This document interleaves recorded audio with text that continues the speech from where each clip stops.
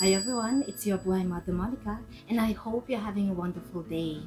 And thank you so much for coming back and watching my videos. And if you haven't yet, paki-click naman yung subscribe button at saka hit all for notification bell para naman ma-update kayo sa new videos ko, at saka subscribing or even liking or commenting sa mga videos ko will definitely help my channel grow. And ang gagawin natin ngayon is magre-repot ako, at saka I'm gonna show you how to make this climbing pole para sa mga hanging plants or climbing plants natin. So, ito yung mga plants na meron ako ngayon. At saka ito, tingnan naman, naghahanap na talaga siya ng pole na pag-aakyatan. And this one here is a philodendron minima totem. Ayan. Nabili namin ng sale sa sa Bunnings. Actually matagal na, 3 weeks ago pa yata to. Ayan o, $15. I think original price niya is $40. So binili na namin. Ayan. And ito, kasalanan namin yan. Kasi nilagay namin sa kotse, medyo mainit. So nasunog yung young leaves. Ayan. So ayan o, malaki na siya. Maliit lang kasi ng pole na nakasama yung nabili namin eh. So, iriripat natin, tapos meron na siyang pag-aakyatan.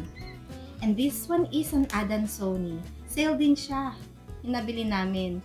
Ayun nga yan, naka-swerte kami. And this one was $15 as well. Original price niya is $40. So, binili na namin. At saka okay pa naman, no? Maganda naman siya. So, ayan, tara, I'll show you how to do it. Pero, ang first na gagawin natin is, I'll show you how to make this. Ayan. Which is, yung mga materials dito, ito yung mga materials dito is yung leftover ng project ko before, yung hanging planter para sa aking strings of nickels. Yan o, ang dami ko pang naiwan. So, nakagawa ko niyan. This one will be for the sa halaman na to, which is the philodendron. Yan, tamang-tama siya. And this one naman, actually, this one will be for my for this plant. Kasi maliit lang siya eh. Para sa atin, sa pothos. Yan. And ito naman is ito. Yung malaking to. Kasi I know mahaba na.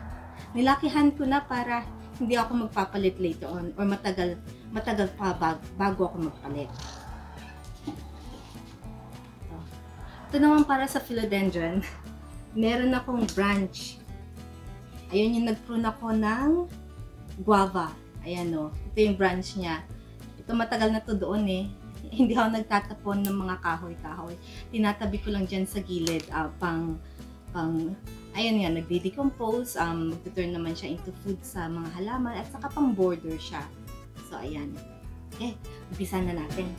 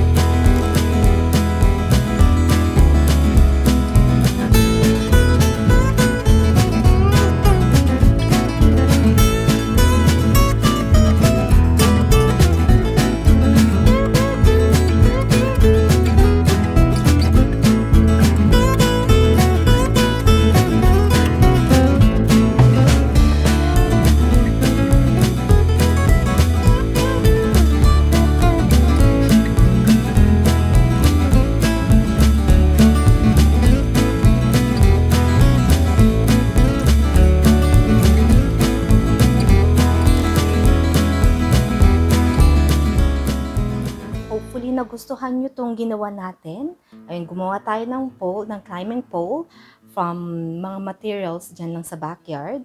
At saka, nagripat tayo ng hanging plant. Kung gusto nyo makatipid din sa mga halaman, maghintay lang kayo ng sale. Kung mahal yung halaman, hintayin nyo lang later. I'm pretty sure bababa at bababa din yun, yung cost niya. Yung habitat ng mga plants nito is gusto niya yung nasa undercover. Ayun, gusto niya yung natatakpan siya. So, keep it in a partly shaded area o kaya bright light, basta hindi siya direct sun. Saka afternoon sun, ayaw niya. So, morning sun siya and indirect light. Ayan, at saka gaganda talaga yung halaman. And, ayun, and hopefully nagustuhan nyo to. Don't forget to hit the subscribe button and hit all for the notification para naman kung any new videos, you'll be notified. And doing this will definitely help my channel grow. Maraming salamat sa inyong time and hopefully see you soon again later. Have a great day.